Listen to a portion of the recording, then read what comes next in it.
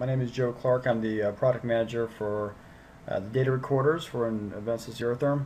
And today what I'm going to be talking about is the install and setup of Review Full to run as a service. For those of you who don't know, Review Full is our data archive review program which allows you to archive all the information from your data recorder and then look at the graphical trends at a later time. Okay, so the version that I'm going to be installing is Review 4.5. It is the latest full version of Review.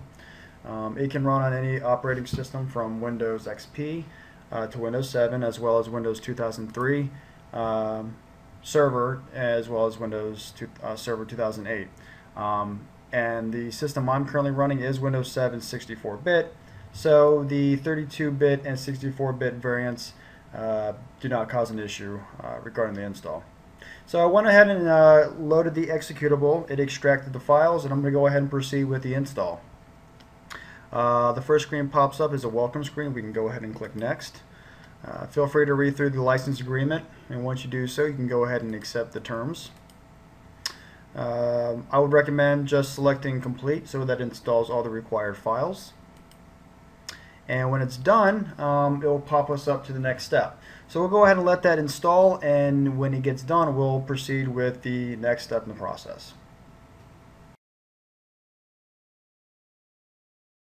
Okay, now that the install has completed, we get the following screen.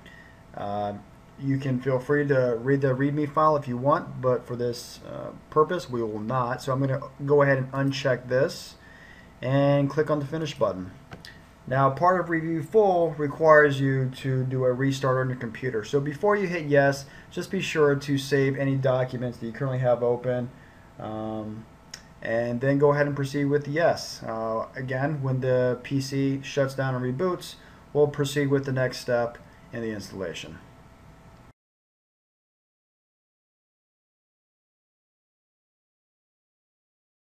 Okay, now that we have installed Review, we have restarted our PC, we can now proceed with the next step.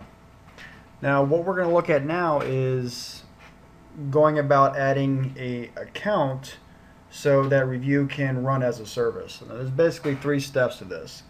The first step that we need to do is actually adding the Review account. So the first thing we'll do is go over to the Start menu, click the Start button, and then in this Search Program and Files, go ahead and type in compmgmt.msc for computer management. And when you do so, you're going to see an icon pop up. Click on the icon. And when this window pops up, the next thing you'll want to do is look on the left-hand side here underneath Local Users and Groups. Click on the arrow to expand, and then click on the folder for users.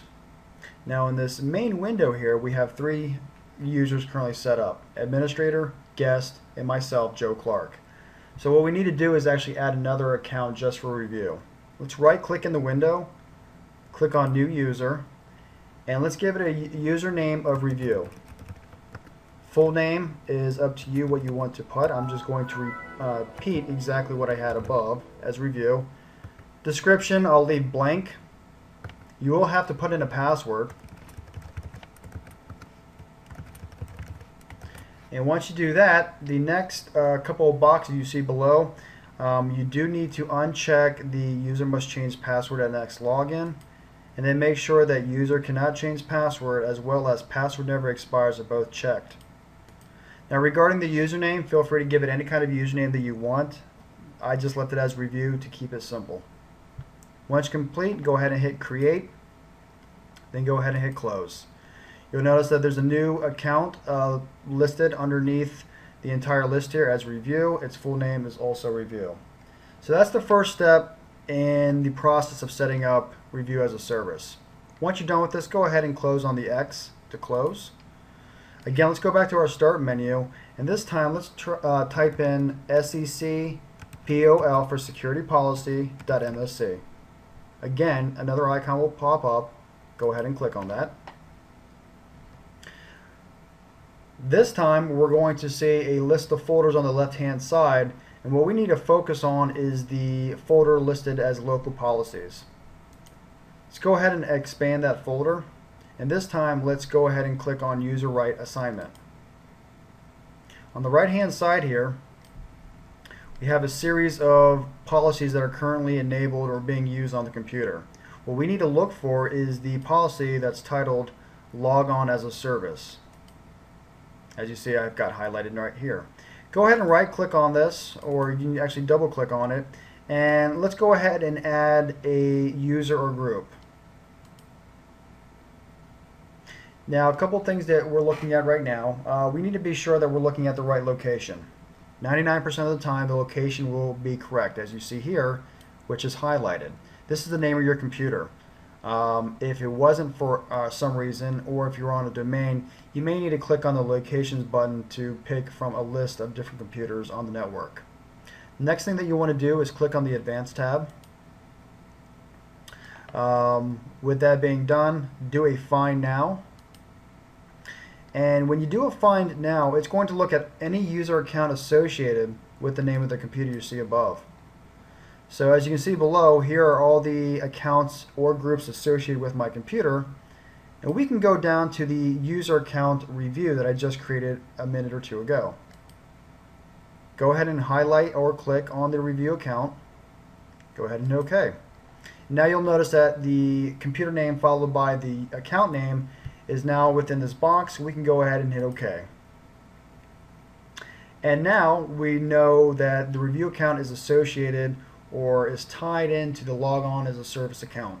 Once you're done with this, go ahead and hit OK.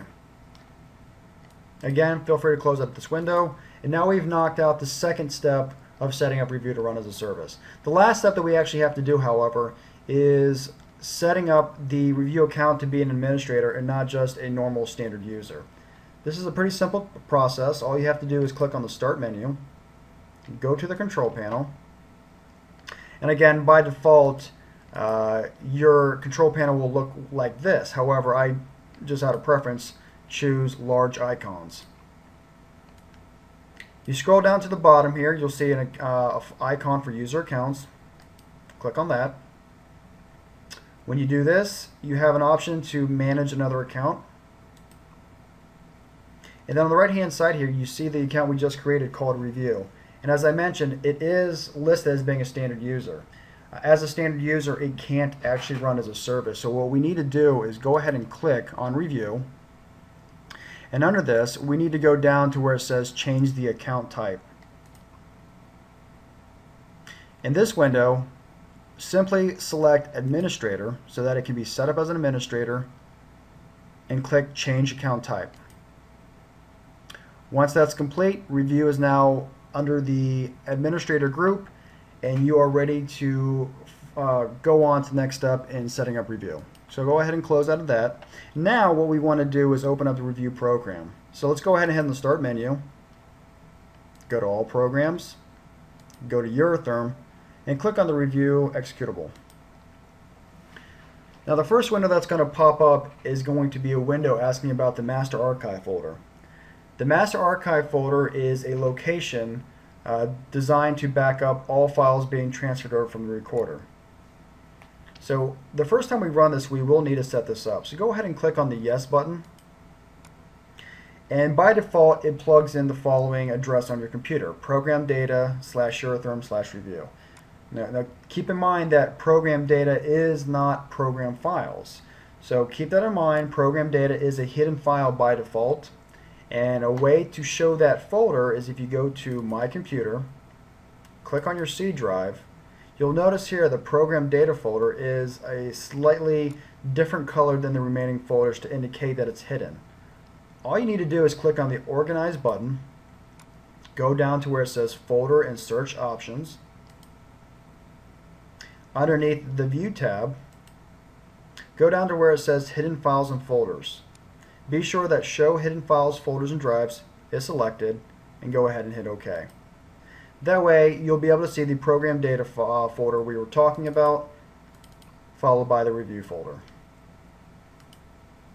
So if you want to leave this by default, feel free to leave it as is. However, you can put this on a network space or another location on your computer as you feel necessary. Go ahead and hit OK. And now we've got the review program. Within the review program, you have a couple different ways to pull data from the recorder and put it into your review database. For this example, we are going to set this up so that we can allow the review program to connect to the recorder over regular internet TCP/IP.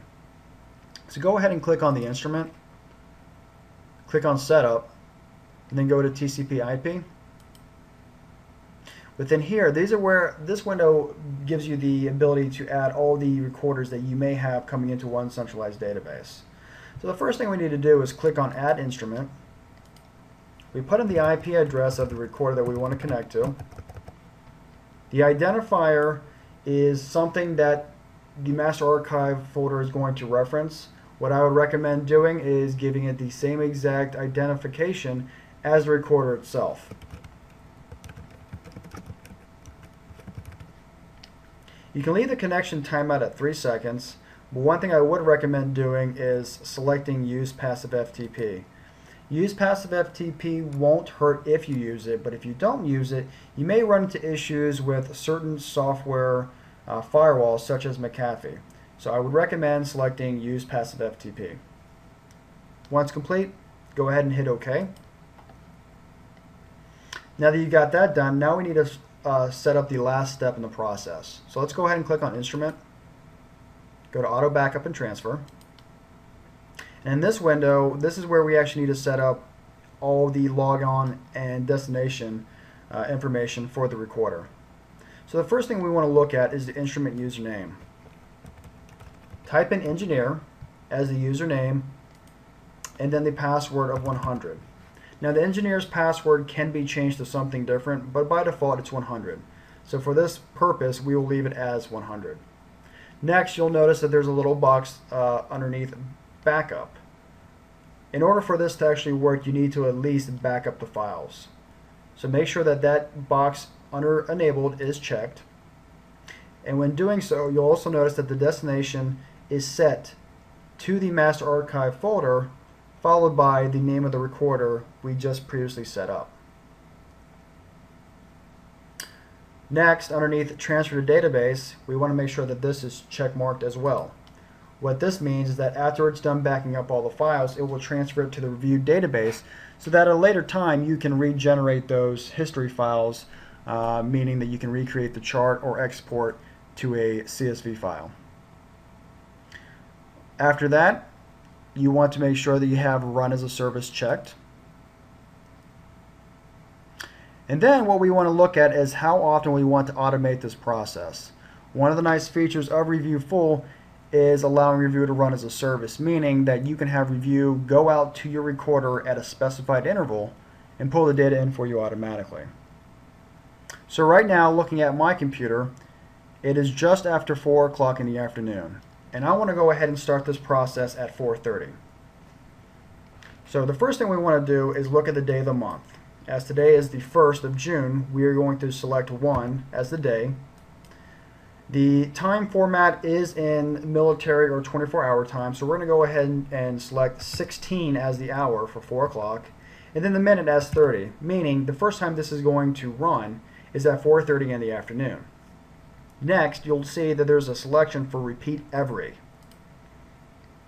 You can do this as often as every 5 minutes, or you can run it as often as once a month. My recommendation would be anywhere between the 15 minutes to an hour mark. For this example, I'll use 15 minutes. Once you're done doing this, go ahead and click on the OK. You'll have a service logon window pop up. The only time that this will pop up is the first time you set this up, or if at a later time you go back and uncheck the Run as a Service and recheck the service button again. So in the Enter Username, we're going to put in the review username that I just created, followed by the password. If you're on a domain, enter in the domain name. However, for this example, I am not on a domain. And once you're done, go ahead and hit OK. Within 3 seconds, you should see a review icon pop up in the lower right-hand corner, indicating that review is now running as a service. This being said, we're now done setting up Review to run as a service, and I can simply close out of Review. If I ever shut down my PC and next time it starts back up, Review will start automatically and pull at its next interval. That's setting up Review to run as a service. It's a relatively simple task. And once you have set it up, you can basically walk away from it and never have to worry about setting it up again. My information is on the screen. If you need to get a hold of me, feel free to either call or send me an email. Thanks.